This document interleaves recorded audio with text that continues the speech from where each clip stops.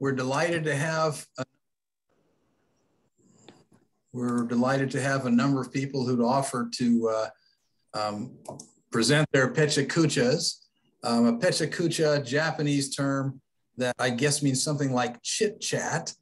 And so they're intended to be relatively short and sweet presentations. The basic idea is 20 slides for 20 seconds each. Sometimes with our own photographic PechaKuchas, people would put more than one image on a slide. So it might look a little bit faster for a few of them, but they shouldn't exceed about 6 minutes and 40 seconds. We'll have an intro slide, so around 7 minutes piece is what we're looking at. You do have an opportunity to chat. There's a chat feature in Zoom where people can make comments or ask questions. We're going to ask that everyone save full discussion or questions till the end of the presentations. So you might make note of those questions or issues you'd like to talk about further with the presenters. I'm going to ask everybody to please mute for now. Presenters, when it's time for you to go, please remember to unmute yourself so we can move appropriately. We have a great board for the Cuyahoga Photo Society, and they looked long and hard to find a moderator that was eloquent, informative, and probably good looking. They couldn't find anybody like that, so they ended up with me. So here we go. This is our PechaKucha 2021, and our first presentation is going to be,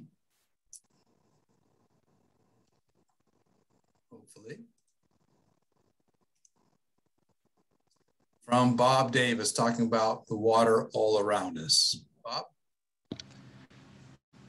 Thank you, Steve. I am one of the folks that has multiple photos on many of my slides, so don't be alarmed if some of them seem to only be up for, 6 to 10 seconds.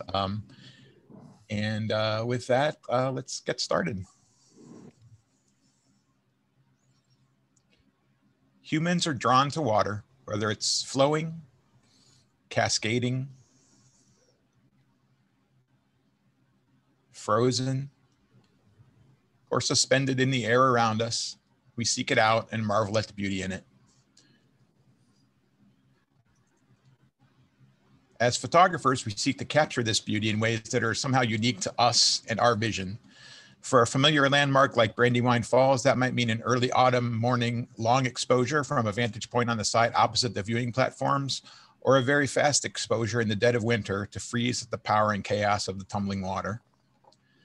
It might mean a hike to a quieter destination like Lower Brandywine Falls, just downstream from its big sister, and yet just difficult enough to reach that you might have it all to yourself for hours at a time while visitors swarm the larger icon upstream.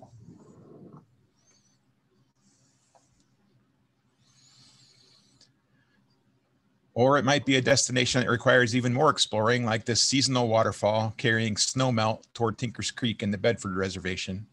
Whatever the subject, though, capturing what you truly hope to find often requires repeated visits at different times of day, under different lighting and weather conditions, or in different seasons throughout the year.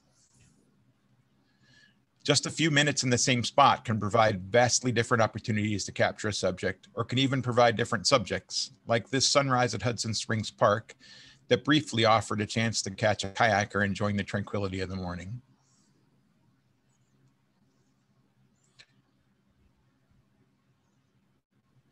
Catching a light dusting of snow early in the morning before it can be trampled by later arriving visitors or melt off in the late morning sun can make all the difference. As can waiting for that really deep freeze. I probably have hundreds of photos from Viaduct Park in Bedford in my collection, but sometimes all of those visits turn out to be practice for capturing that one favorite photograph. After an unsuccessful attempt to reach and shoot a different frozen waterfall before dark, I stopped by the Great Falls of Tinker's Creek at dusk on a winter's evening and was rewarded with a brilliant cloak of blue light over the frozen waterfall about 8 minutes after sunset.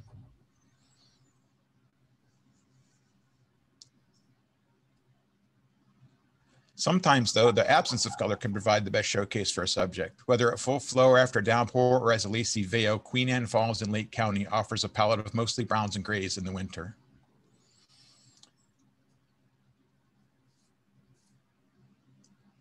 And sometimes what you thought was the subject of your photo leads you to something a little more interesting, like the reflection of pines and cedars on the surface of Lake Irene in Rocky Mountain National Park, or these long dead tree trunks bleached and cracked by the sun, or a detail of Lower Dundee Falls in the Beach City Wilderness area near Strasburg, Ohio. Only someone intimately familiar with this waterfall would be able to identify it from this photo. Waterfalls provide nearly endless possibilities for photography as they change with the seasons, the amount of flow, the lighting, and the angle from which they're shot.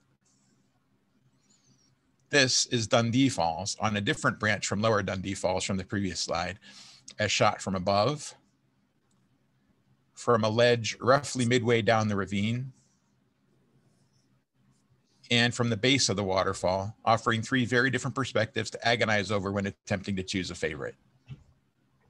Even when water isn't the subject, it can often make a photograph more interesting, such as when dew or rainwater drapes the petals of an orange daylily or white trillium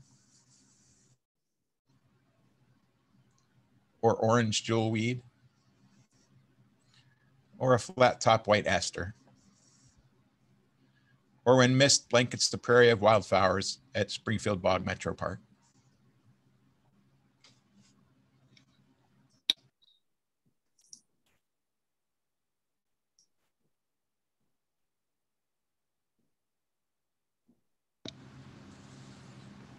It often pays to visit the subject throughout the seasons as well. This 40-foot waterfall at Days Dam in the Black River Reservation in Lorain County offers fairly consistent flow, but provides drastically different opportunities for composition based on the season. Sometimes, as impressive as the waterfall may be, it can just be used as a nice background. A little exploration can be useful as well. This 15-foot waterfall is just downstream from the one in the previous photos, but it's not visible from the trail when there are leaves on the trees. It's not as large and doesn't flow as strongly as its upstream cousin, but when I visit this park, more often than not, this is the waterfall I'm most interested in seeing and photographing. Lake Erie presents endless photographic opportunities as well, including the numerous lighthouses and breakwaters along its shores. The Lorain West Breakwater Light can provide some spectacular icy views.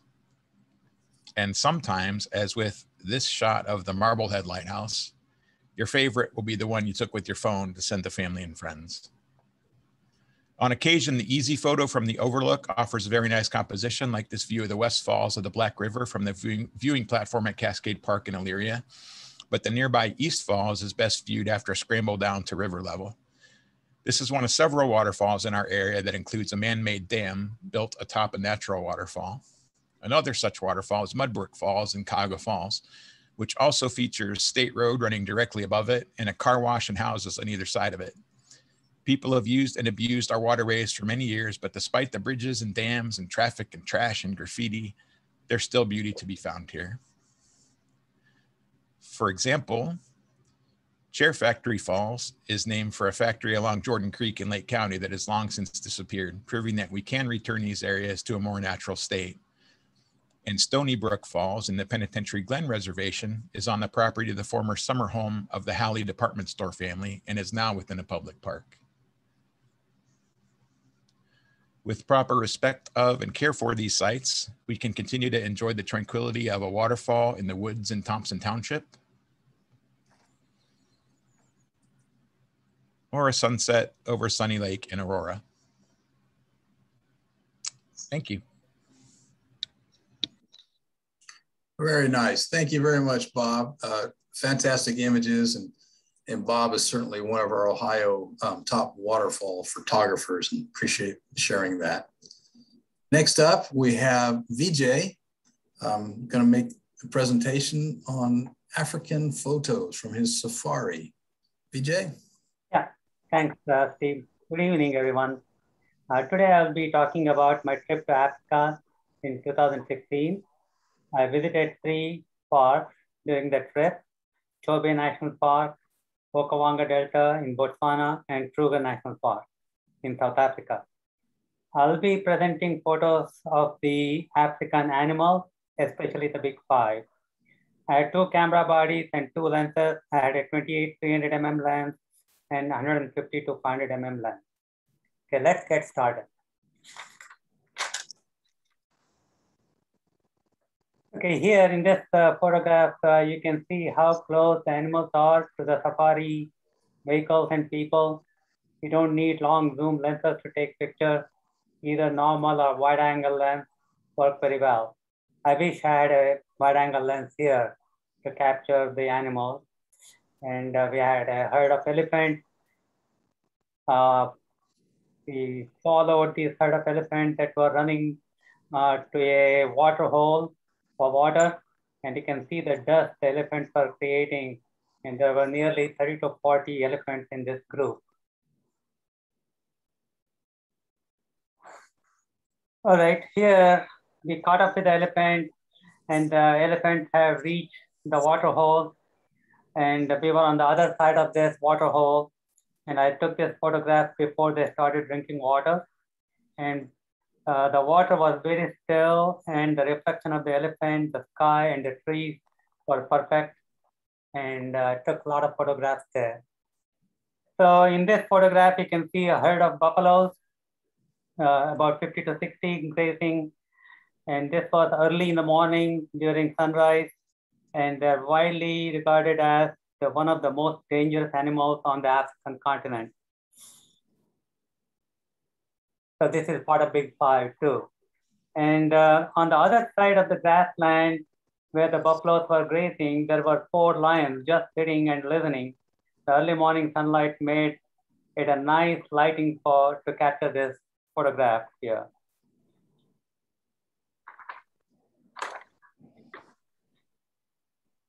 So after a while, waiting for like half an hour, the lions got up and walked towards bushes where some of the buffaloes had moved. The lions tried to hunt one of the buffaloes, but the buffalo escaped. The buffaloes run pretty fast, so they were not able to get their food. In this slide, you see 8 giraffes walking. This was just behind our lodge. I could come out of our lodge and find many animals just outside the lodge. We were warned not to walk too far from the lodge as we could encounter lions and elephants. In this photo, you can see the common impala, photo taken in early morning. And this is probably an immature or baby impala. It's a medium-sized antelope. It's very common in South Africa, and they're almost everywhere. In this picture, you see a kudu with elephant in the background, and they have a narrow body with long legs, and they possess 4 to 12 vertical white stripes along the torso. They look like an adult male because of the large horns. Next 3 photos are from Okavango Delta. Here we did foot safari with 2 guides. Here is the black-backed jackal. It is native to South Africa. It's a fox-like animal with a reddish-brown coat and a black saddle. So in this picture, we have a hyena. And so we were surprised by 4 spotted hyenas hiding in the bush, and they tried to run away from us. And hyenas are very important in the African ecosystem. And this is another picture I was able to capture, which was trying to get away from our group of 6 or 7 people. We were just walking around. So here you can see the elephant walking among the grass there. And we were able to see lions, elephants, buffaloes, and all that when we were on foot. And we were at a distance when we were walking there. The next few pictures are from Kruger National Park. And here you can see the hippopotamus baby and adult. They were just getting out of the water hole. And this is one supposed to be the third largest type of land mammal after elephant and rhinoceros. And in this picture, you can see the giraffe is trying to drink water. It is not easy for them to drink water, and their neck is too short to reach the ground. So they have to spread their legs and bend down in an awkward position. And that makes them vulnerable to predators. And in this picture, there was a whole pride of lions just sleeping, probably after their good lunch or something. So this lion was sleeping with its pride, and it just woke up and looked at us briefly when we just got there. And here you can see the white rhinoceros, baby and adult. This is one of the big 5 animals.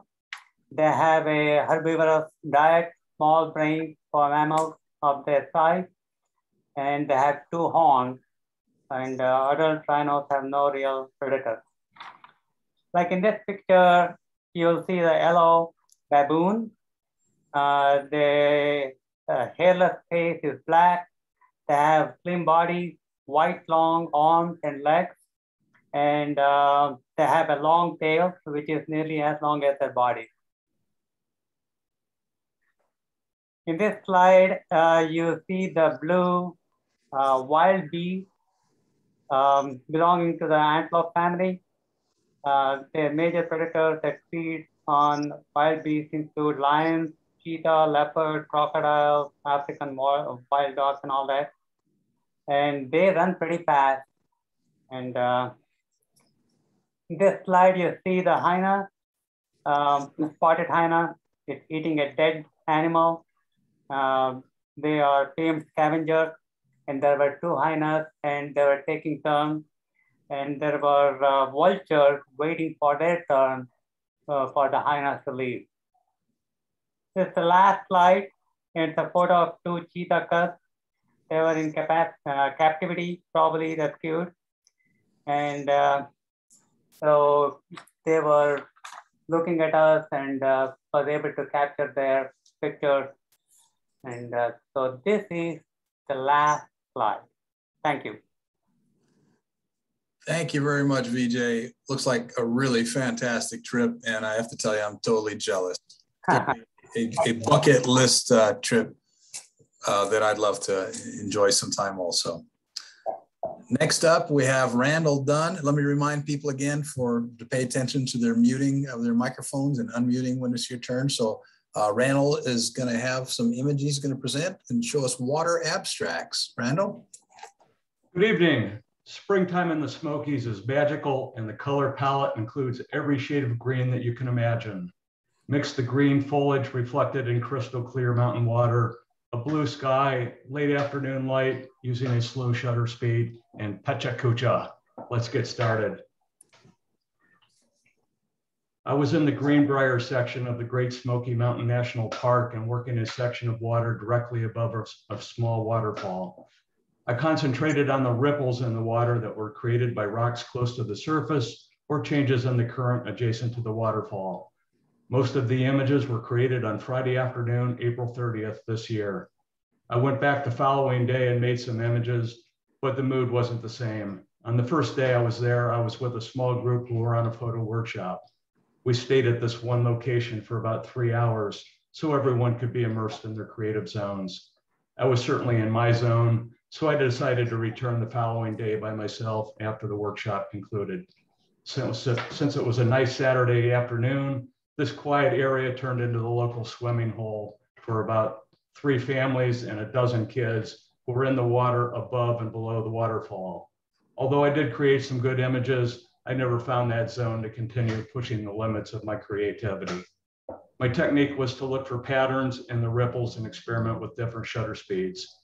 The sweet spot for most of the images was between 1/4 and 1 second using a medium telephoto lens and no filters.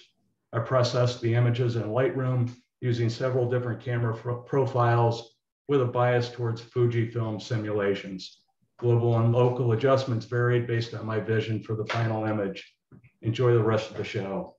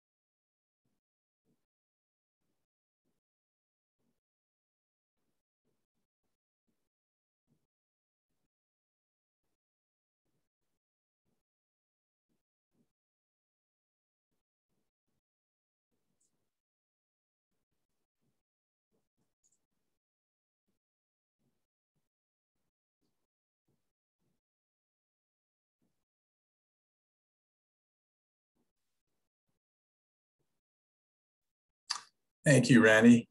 Those are beautiful abstracts. Some of those colors and textures, I think, are just absolutely mesmerizing. And I have to say, I felt that, you know, in our cacophonous world, there's something very pleasant about just watching those abstracts in silence. I appreciate that. Next, we have Joe Blanda. He's going to talk to us about Appalachia. So, Dr. Blanda. Thanks, Steve. Greetings, everyone. I'd like to share my experience with exploring the Southern Appalachian Mountains. During the pandemic, this nearby destination was a good place to socially isolate and also very therapeutic. So let's get started. Time in nature is therapeutic. Studies show it strengthens your immune system, which can help fight off virus infections. Nature can help us heal, so we need to help nature heal.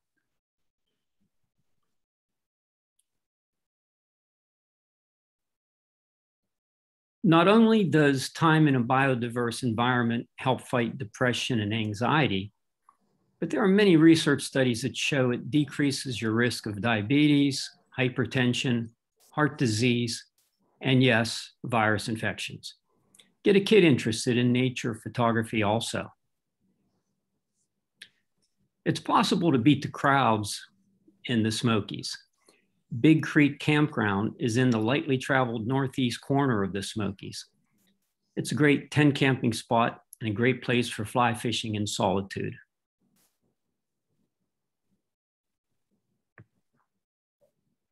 As many of you know, Glade Run Gristmill in Babcock State Park offers many photo ops. I often struggle with the balance between water and the surrounding landscape, but here I found the trees frame things pretty well. I really enjoy finding fractal patterns in nature, like the grain on the rock in the bottom right. As far as finding these waterfalls, Kevin Adams' book on North Carolina waterfalls is very good. I'm anxious to return to this one in hopes of finding better foliage color. If you want solitude, try Daniel Boone National Forest in Kentucky. However, it was sad to see how acid rain from fossil fuel emissions had damaged this stream. All you need to notice is the absence of aquatic insects. Only acid rain or illegal dumping of fracking waste can do that. This clean watershed holds some nice native wild trout. I couldn't get to the bottom of the waterfall, so I decided to try and highlight the leaves and trees with the water in the background, and the side lighting seemed to help.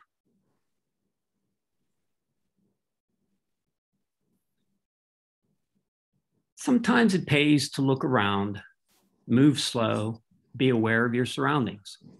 Mindfulness is healthy. Nature photography, especially macro photography, has taught me to be more mindful, which can have many therapeutic benefits. One of the many benefits of enjoying the miracles of spring in the Appalachian Mountains is you get to come back to Northeast Ohio and enjoy it again. In some parts of the North Georgia mountains, dogwood blossoms occur as early as 4 weeks before ours do. In the Southern mountains, there are many back roads to lead you to new places to explore. I usually have a plan for the day, but sometimes my best shots come when I'm wandering around.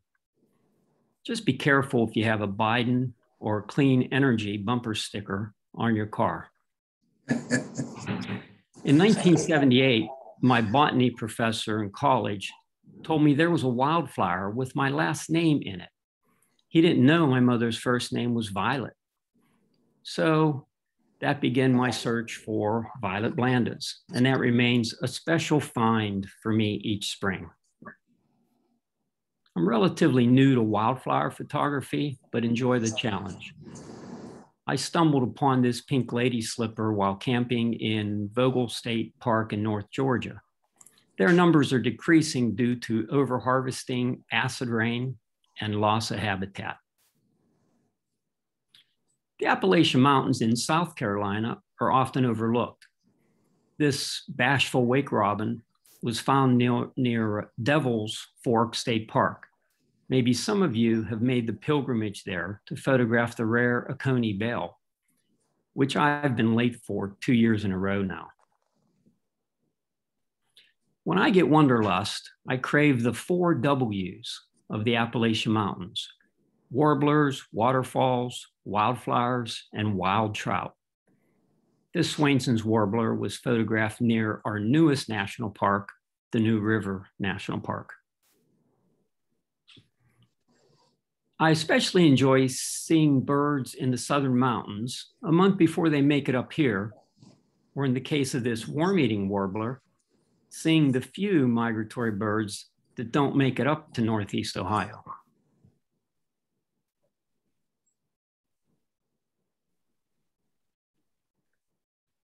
The ovenbird got its name from its nest, which is a leaf-covered dome resembling a Dutch oven. Its song is the loudest of all warblers, even resulting in a 1916 Robert Frost poem. The variety of bird song on any of the Appalachian mountain trails never ceases to amaze me. Even when photographing birds that are standing still, it pays to have a minimum shutter speed of 250 to freeze their moving beak or sudden movements.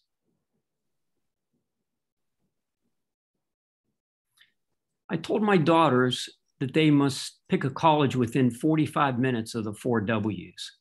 I'm fortunate one daughter picked Wake Forest University and now lives in Atlanta.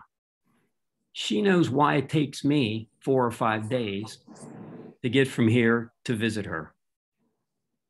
Lots of stops. The Southern Mountains have many unexpected photo ops. This red trillium and Jack in the Pulpit was a wonderful surprise for me.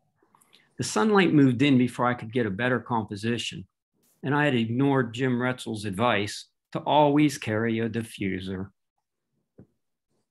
I'm grateful for the close proximity of these wonderful mountains and for the soothing sunsets, the enchanting birdsong, the roar of the waterfall, and the whisper of the wind through the trees. And I'm most grateful for the opportunity to help try and preserve this gift. So get out there and do the same. Thank you very much, Joe, and love the re-emphasis and advice on the solace and mental health benefits of nature, and thus the importance of protecting these areas that are so valuable to us. Appreciate that.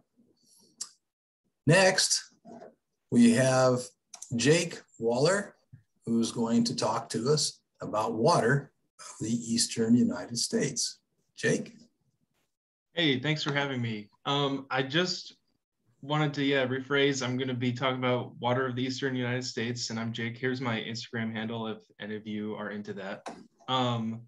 But yeah, I'm a geologist at the University of Akron, going for my master's degree. So some pictures are from geology trips, and some of them are just from personal trips. So let's check them out. This one is from the Yellowstone, Grand Canyon of the Yellowstone. So it's sneaky. This is not the eastern of the United States, but the rest are, I promise. So let's check them out. All right, so this first one is the Great Falls of Tinker's Creek. We've already seen it in this presentation in the winter. This was a summer day right after a storm with lots of flow, and we saw kayakers. And this is the first time I had gone there and seen kayakers. Apparently that's a popular thing, but it's really cool. This is Dundee Falls also, which was in this presentation, but this is a different aspect. This is really dark. When I went with my brother, it was really foggy and really dark, and you can kind of see the light shine through the trees. It was really beautiful. That's a good location if you can check it out.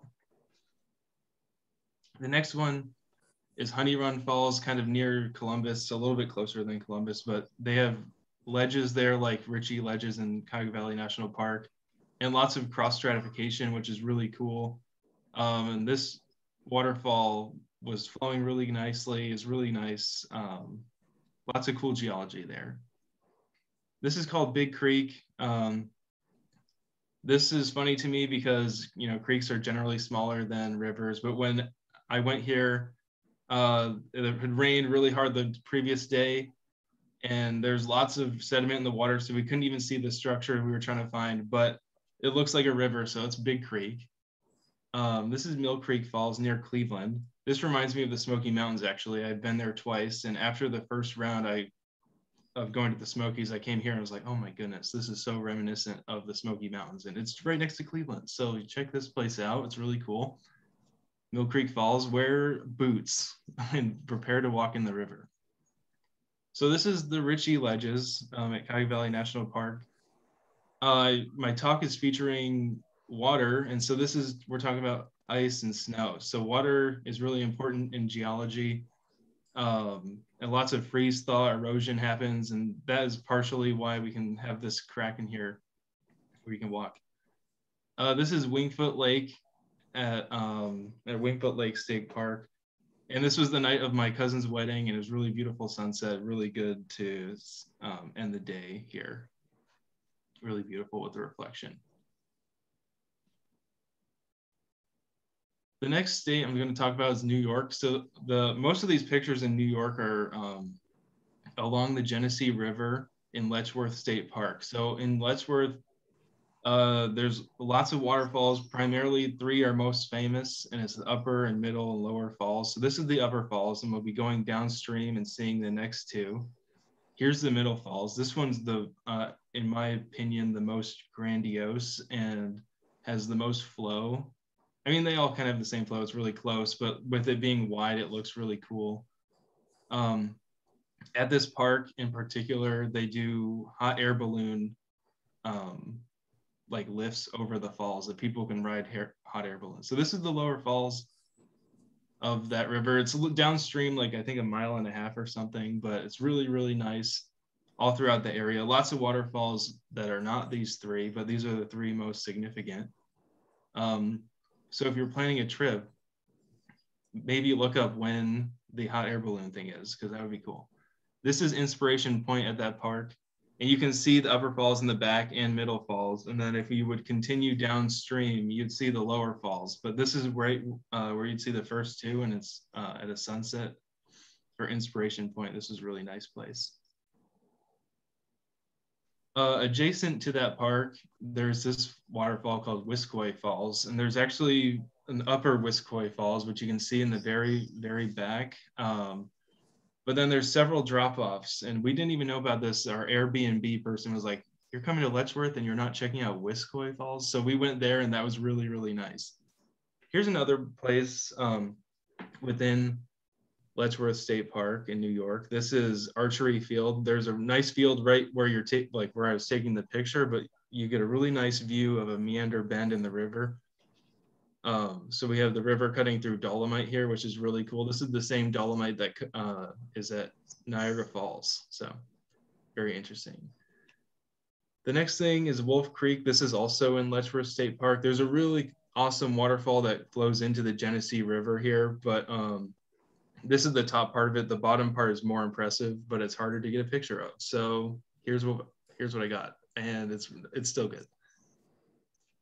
Next thing is Kentucky. So this was in the Daniel Boone National Forest. Like someone mentioned it recently. This is Cumberland Falls. This is one of the most interesting waterfalls to me because it's one of 2 places in the world that consistently has moonbows. So lunar rainbow. All right, next is the Greenbrier area of Great Smoky Mountains National Park. I would definitely say this is one of the most underrated parts of the national park. Almost everyone drives through Newfound Gap Road, and that's where you can get to lots of things. But Greenbrier was totally awesome. If you're going, I would totally recommend it. Next thing is Grotto Falls. This waterfall is actually the only waterfall you can walk behind in the Smoky Mountains, or within the park boundaries at least.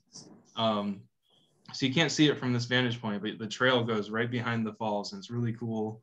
Lots of people there to get a picture.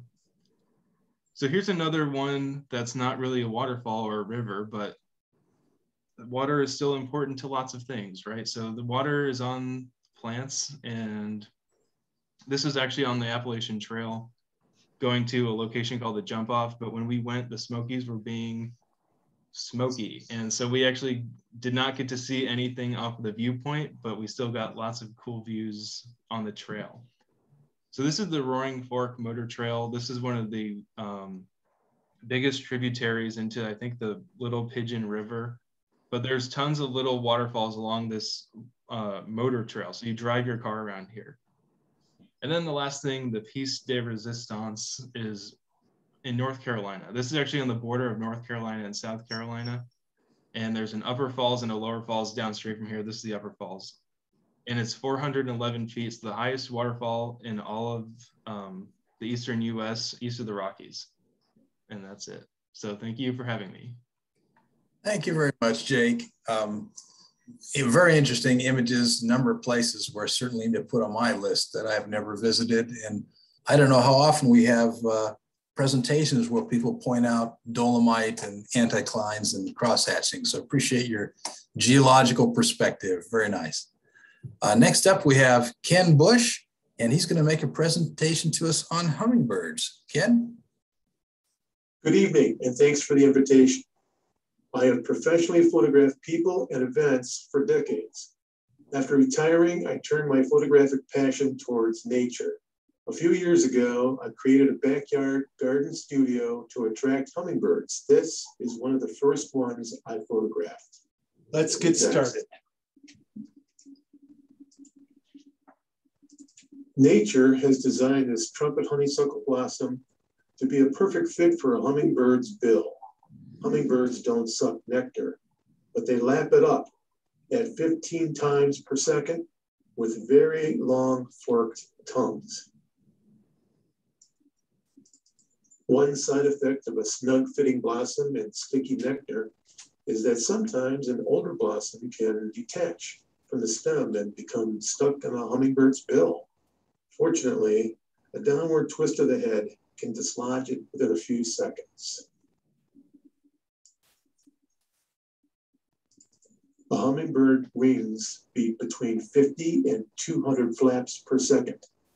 The rate depends on the direction of flight, the purpose of their flight, and the surrounding conditions.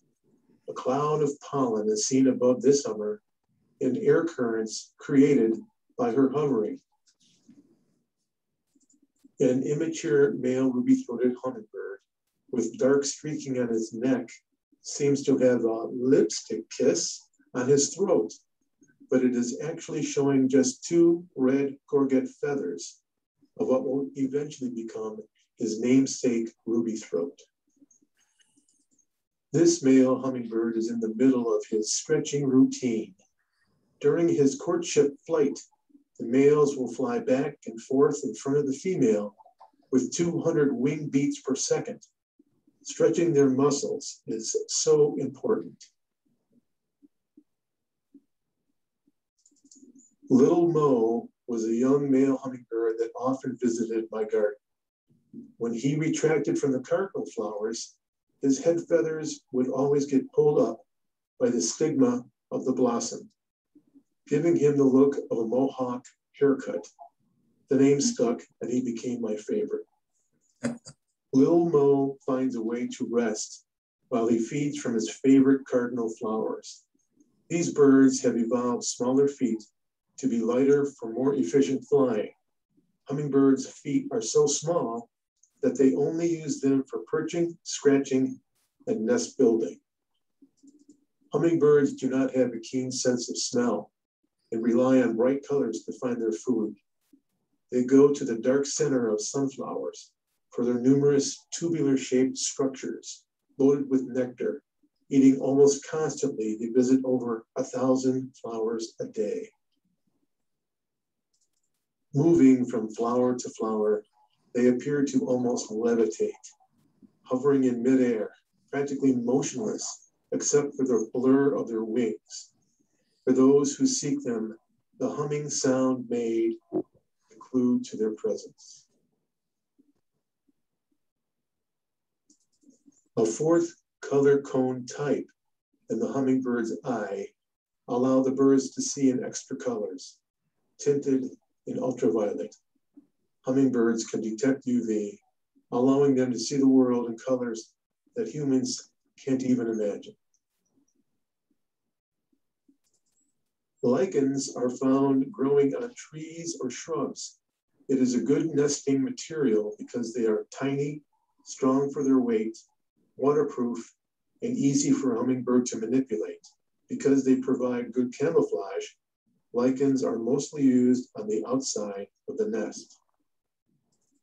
Hummingbird nests are compact cups with spongy floors. Using spider silk as threads, they quickly weave vegetation to bind their nests together and anchor them to branches, soft, stretchy, and durable, the perfect qualities for the nest of tiny chicks. After a short trip to feed, a hummingbird mom returns to her eggs, incubating her eggs for 11 to 18 days. Most often, hummingbirds lay 2 eggs. The eggs are normally laid on different days and are about the size of a jelly bean. Both eggs will hatch together, even though they are not laid on the same day. When the mother returns to the nest, her little ones feel the wind from her wings and instinctively lift their heads and open their mouths. She feeds her young every 20 to 30 minutes all day. Hummingbirds are born naked without any downy feathers. It's only after about 10 days that they'll grow pin-like feathers that look a bit like porcupine spines. They're also born with short beaks that develop into the long pointed beaks of their parents. 2 hummingbird chicks stretch their bodies as they see mom approaching, trying to reach mom to be the first to eat. As they compete, they test the limits of the nest, now stretched to maximum size. Hummingbirds grow fast. At about 3 weeks old, they have all their feathers and they can fly. The mother hummingbird continues to care for her young for another week after they have left the nest. Captured here is the first flight of one of the fledglings from the nest. In good light, male rufous hummingbirds glow like coals. They have the longest migration of any hummingbird species, from breeding in Alaska to wintering in Mexico, over 2,000 miles in one direction. Of all hummingbirds in the North American West, this is the species most likely to be spotted in the Northeast. Rufous hummingbirds can adapt well to just about any environment. This one was visiting Holmes County, Ohio. Hard to find in the wild, a Canada lily was growing along the trail in the CVNP. A female ruby-throated hummingbird comes to feed. The similar shape of her wings to the lilies is captured with a shutter speed of 1/2000th of a second. Thanks for watching. Wow, that's all I can say is wow. Thank you for those beautiful images.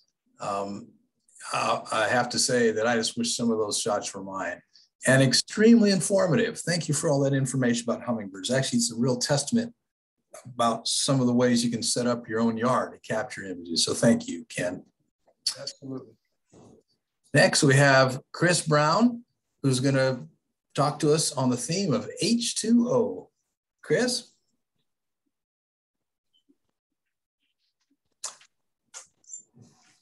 Chris, are you there and unmuted?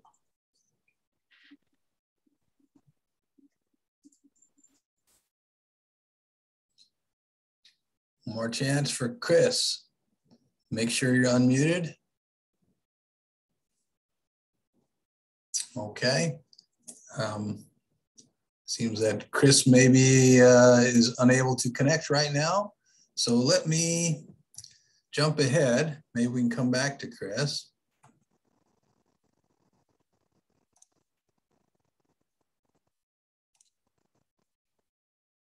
Let me move forward.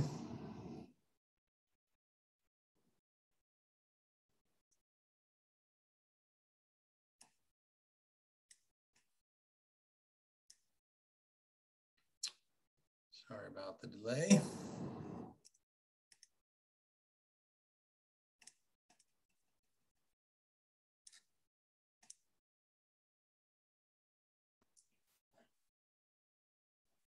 And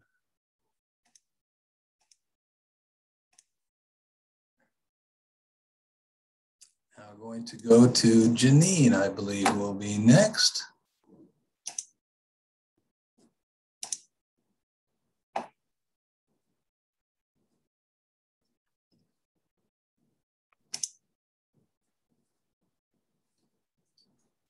Okay, can you hear me again? Can hear you again. It's taken, because it's a large file, it's taken just a second to go into presentation mode here. Okay, hopefully we're working. Okay, great. Well, hello everyone. I just wanted to say that although I studied photography at Ohio University in Athens when I was in school there 40 years ago, I didn't become serious about photography until 2003 when I took a week-long workshop at Yellowstone. I joined this club in 2006 and started my own photography business in 2012. I sell my work online at my website, at juried fine art festivals in Ohio, and at Heights Arts, a gallery in Cleveland Heights that represents me. I also have a corporate presence, and I've done philanthropic work with my photography. And about this presentation of the beauty of Cleveland, I thought of a quote from John Severance, who was the patron of the arts who gave $2.6 million to create Severance Hall, the home of the Cleveland Orchestra. And he said, things that are beautiful and helpful to the cultural life of a community are an outstanding pleasure of life.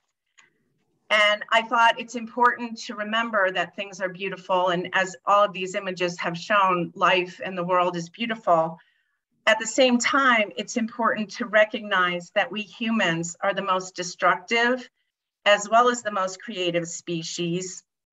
And it may seem as if we're bent on our own destruction at the moment, hurtling towards extinction, fully prepared to take all other living species with us. We still will have left traces of our presence in our wake, some of which are beautiful. And so these images reflect some of what I believe is beautiful about the city of Cleveland, where I have had a home for 23 years, a home that I now share with my husband of almost 2 years. Okay, so let's get started. Okay, these hiking boots were my first hiking boots that I bought in 2003 before my trip to Yellowstone, and they reflect wear that workshops with CVPS and photo walks and everything have taken their toll on since I joined the club in 2006. And I had to retire them in 2017 and love them. Okay, so this is Cleveland Public Library, and I get a lot of my books and music from the library. It's a great resource. And in 2016, they had a public art installation showing recycled plastic animals, and it was really cool. These are sculptures by Tom Otterness. He's a public artist, sculptor who has work in subways, in different museums and things, or outdoor art. And I think they're really lovely because they're primitive and yet very expressive. And they're outside of the library. These are bridges that lead to the mouth of the Cuyahoga as it joins the Lake Erie. So these are bridges over the Cuyahoga.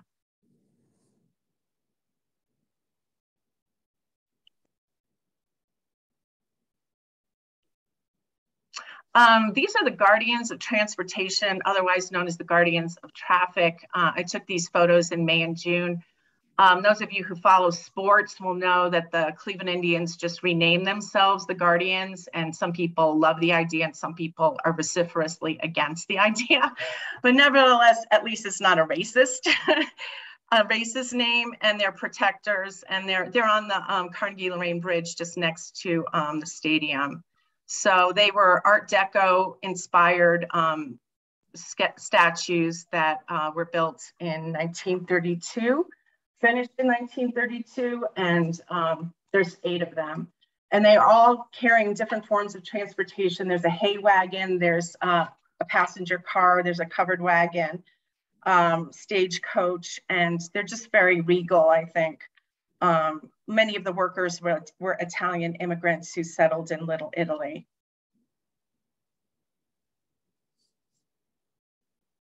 And there's 8 of them. There's 4 that face east and 4 that faced west.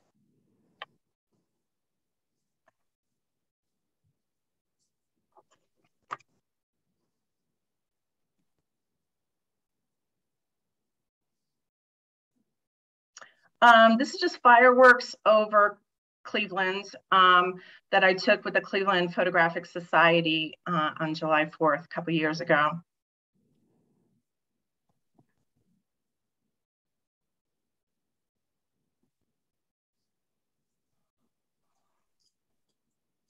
This is the chandelier, again, either beloved or hated by many. It was built by GE. It's 20 feet tall, purportedly the largest outdoor chandelier in the world. I didn't fact check that, but I think it is. Installed in 2014, built by a lighting manufacturer from Montreal, has 4,200 crystals and 68 GE LED lights, but it only costs $1,000 a year to light the entire structure. Okay, the Cavs played a game this night, January 2nd, 2016. They won. LeBron scored 29 points, and it was Cleveland beating the Orlando Magic for a 13th straight win, 104-79. Here's Cleveland Museum of Art. So I love the art museum, and it's free. It's one of the largest art museums in the world that's actually free to the public, which is fantastic. And it has a fantastic collection. And this is a picture of the Rodin sculpture, the Thinker, of which there are 25 in the world, 10 of which were supervised by Rodin, of which this is one. It was destroyed by a bomb in 1970, but the museum decided to keep it in its destroyed state and not to try to repair it. No one was arrested for the bombing, and no one knows who did it. This is Frank Gehry's, the architect's building at Case Western Reserve University, the management school. So Gehry is one of the most famous contemporary architects, and his use of corrugated steel, chain link fencing, unpainted plywood, and other utilitarian everyday materials were inspired by him spending Saturday mornings at his Russian Jewish grandfather's hardware store in Brooklyn. And I like this image because it looks like writing to me. I think that the way the light played on the steel looks like writing. That's my house, our house, my husband and Bernie, my husband and I. So it's a Victorian era 1866 house, representative of houses in Ohio City where we live. And we love the house.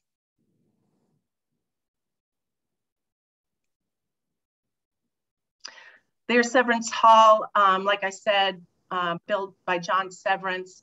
The interior, it's a real gem. And the interior is patterned after 18th century British lace, which was the pattern of John Severance's wife's wedding dress. She died young, and he used the pattern of her dress to honor her in the hall. Here is the Cleveland skyline, or part of it, taken from the west bank of the Flats.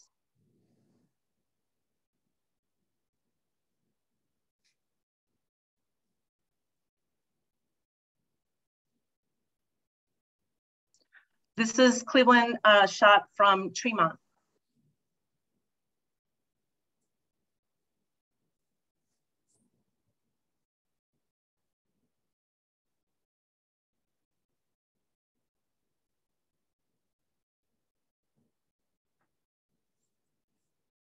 And the terminal tower shot from Whiskey Island.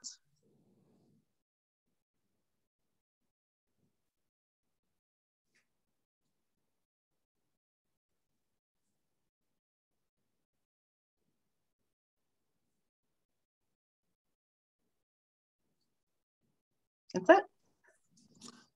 Thank you, Janine, for depicting some of the beauty of Cleveland and again, full of some great information and facts. That was very interesting. Appreciate that.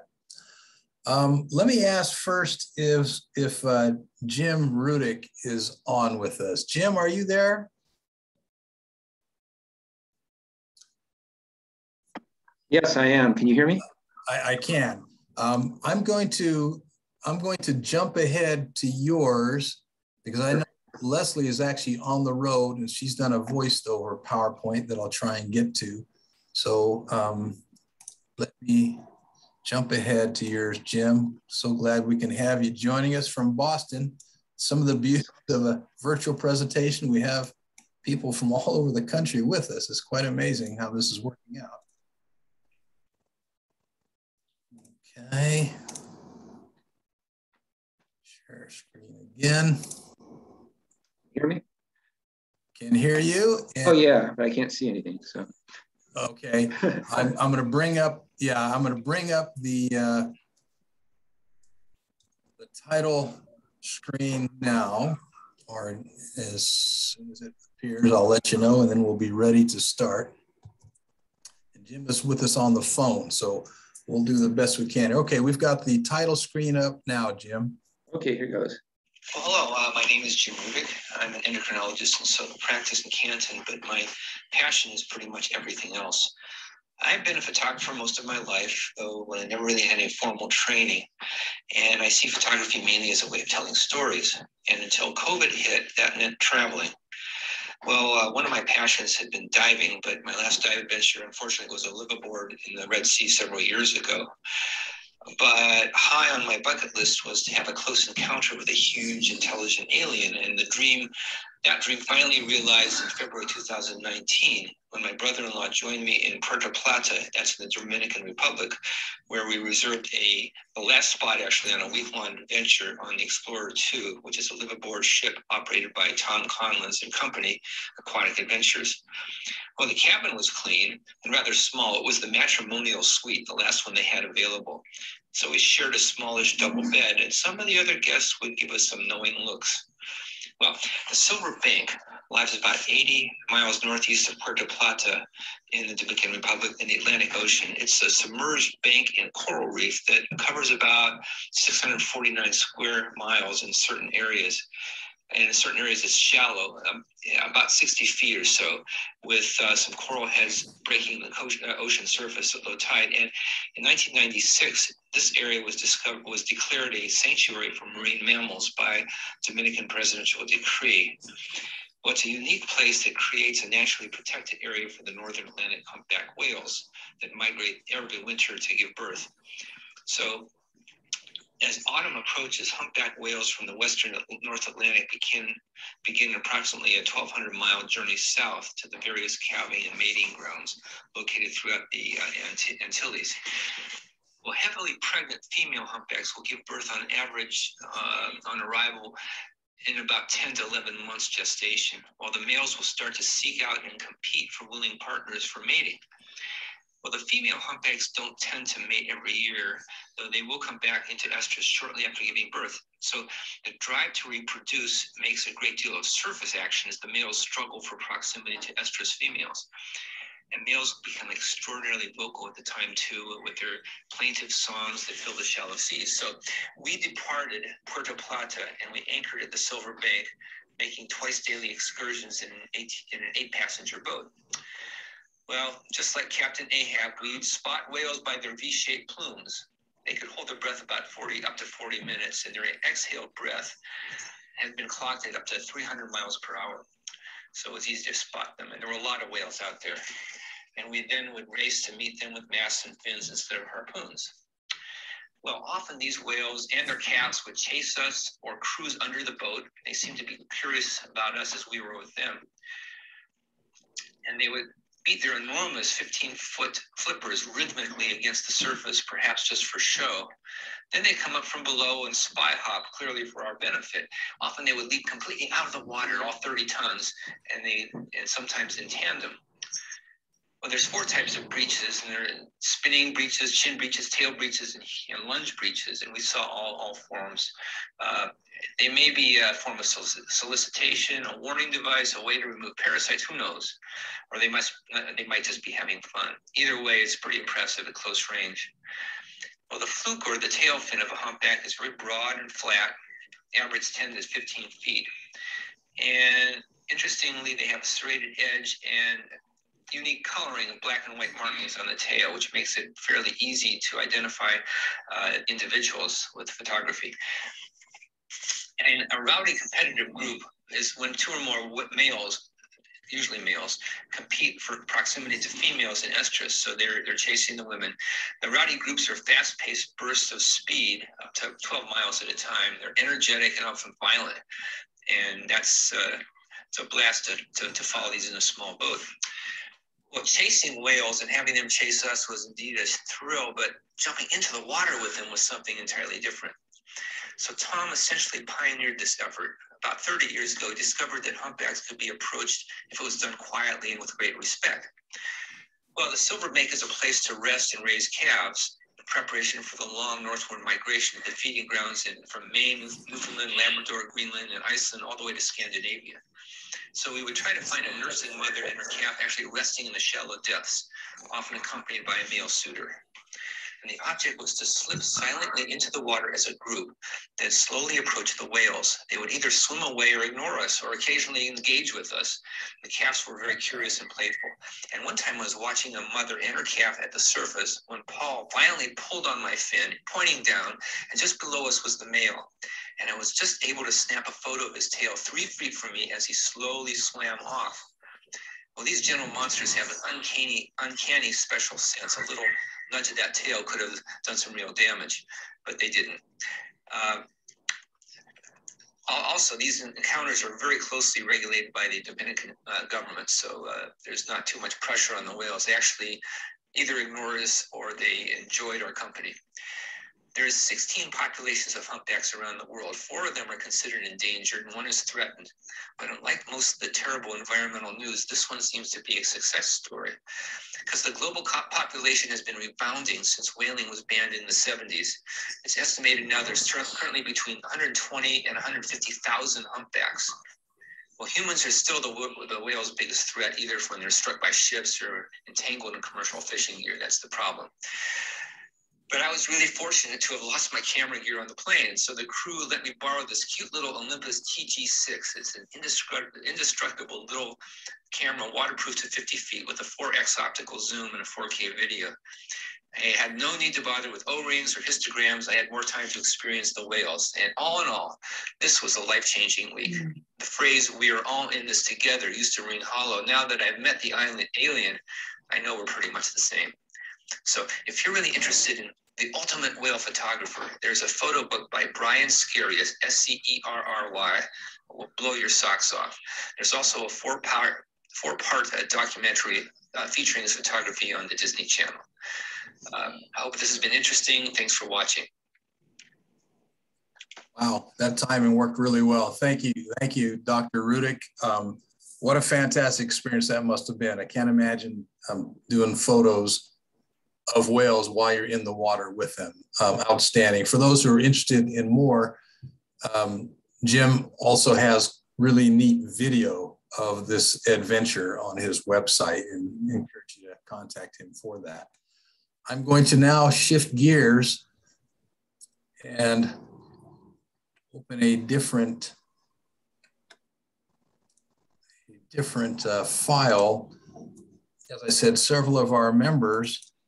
Okay, I stopped my video.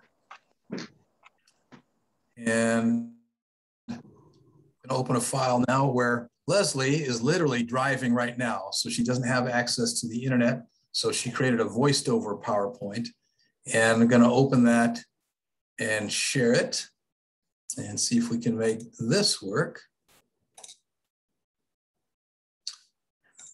Ready to open. Okay, so that should be coming up now. And let's listen to the final presentation by Leslie Nutt on Hudson Springs Park. Hopefully this will work.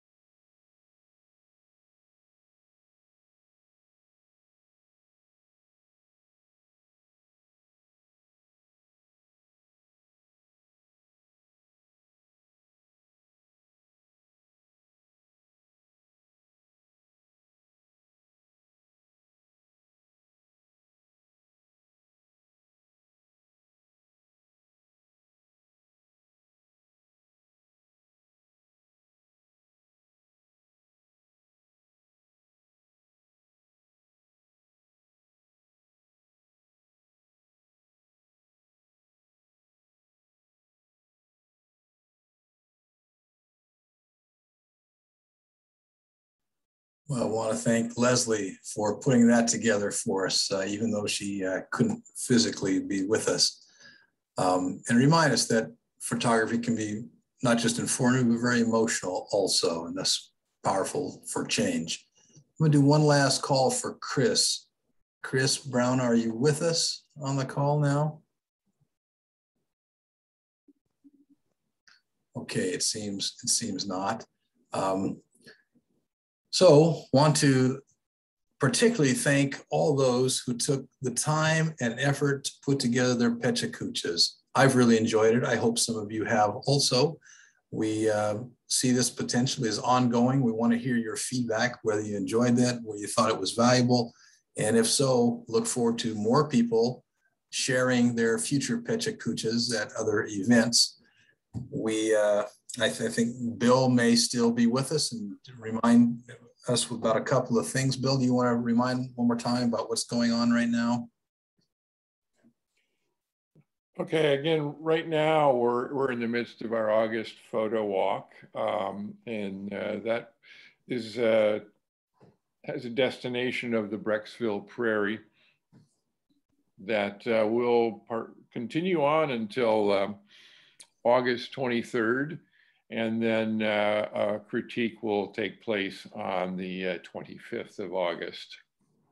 So I hope to see you all there, and based on what I've seen tonight, I hope we have lots of more great images to be shared. So thank you.